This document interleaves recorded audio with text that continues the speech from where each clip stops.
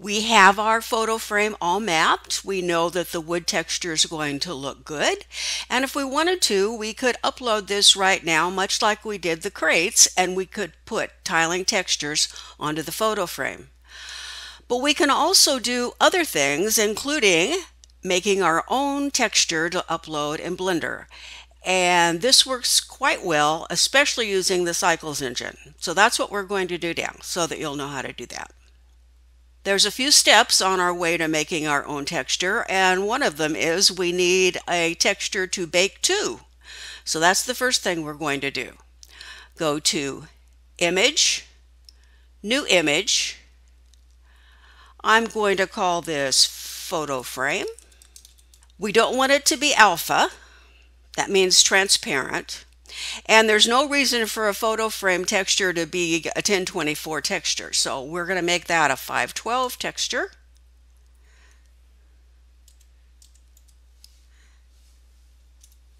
And tell it OK. So now we have a texture to bake to. We also need to tell the node editor which texture we want to bake to. And to do that, we go down here into the node editor and we go to Add,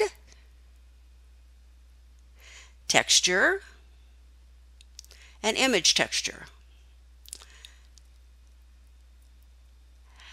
Then we open up this and we tell it Photo Frame. All those extra little things are left over from mine, so you don't look for those, just look for Photo Frame in your list. Those other ones are hard to get rid of. There we go. Now we aren't going to attach this to anything. It just needs to be there, and when we bake, it needs to be the node that is selected. See how this has gold around the edges? Okay, this needs to be selected when we bake, but it's a long time before we bake yet.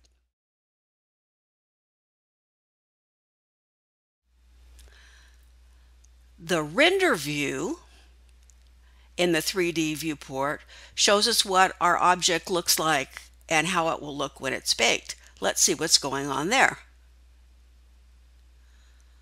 It's black.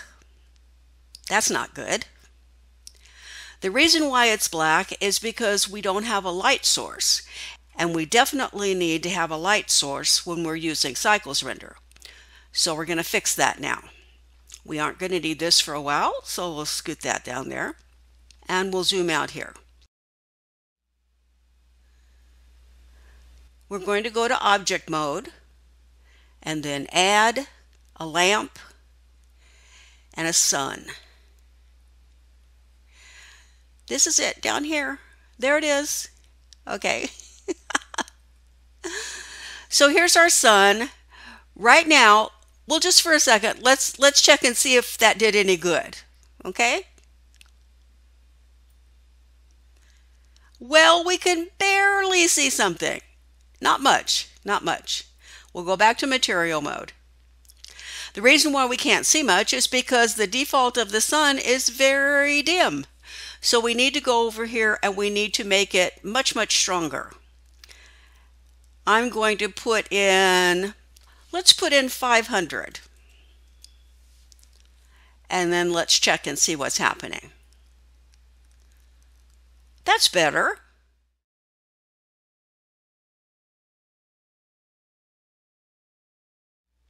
We also need to have some surfaces for the light to bounce off of. Obviously, our photo frame would not be standing out in the middle of the air in the yard. It would have a wall and a floor. So to make things realistic, we need to make a facsimile of those inside our model. So in object mode again, we're going to add, mesh, plane. We'll zoom out. There's our plane down there. This can be our floor. I'm going to hold down the S key and make that floor bigger. Okay? Now I could add another plane and make that a wall, or I can hold down the Shift key, tap the D key, that means duplicate, and Y to go in this direction, and I've made a copy. And now I'm going to hit the R key for rotate, the X key for the direction, and 90 for how many degrees, and we have a wall. We'll scoot that wall over and up and in. It doesn't have to be perfect, it just has to look sort of like a wall. There we go. My model is left with a little space out from the wall. I like it that way.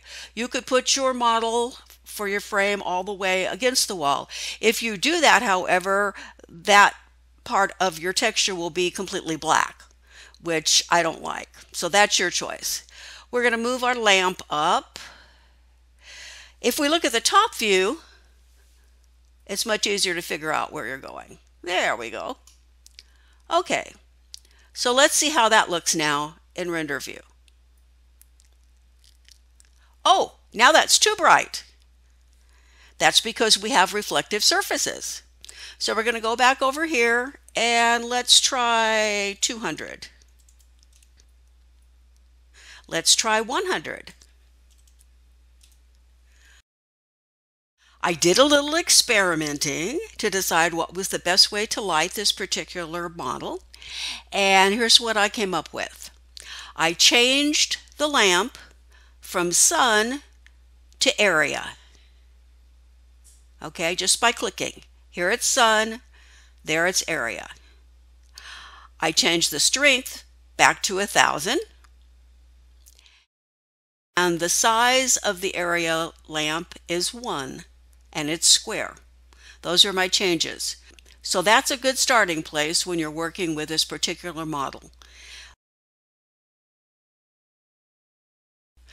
I also, if we look from the side view, have it going at an angle. And the center light goes a little bit below where the picture frame is. It's not a good idea to have it so that it goes right through your main object because you're going to get glare. So somewhere along there. So let's look and see what that looks like now. I think it looks quite nice. There, doesn't that look realistic?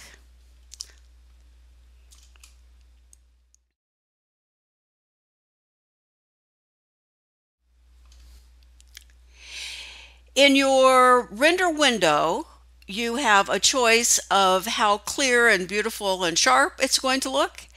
What you choose for the numbers will be dependent in some ways how hefty your computer is. I'll show you where that is.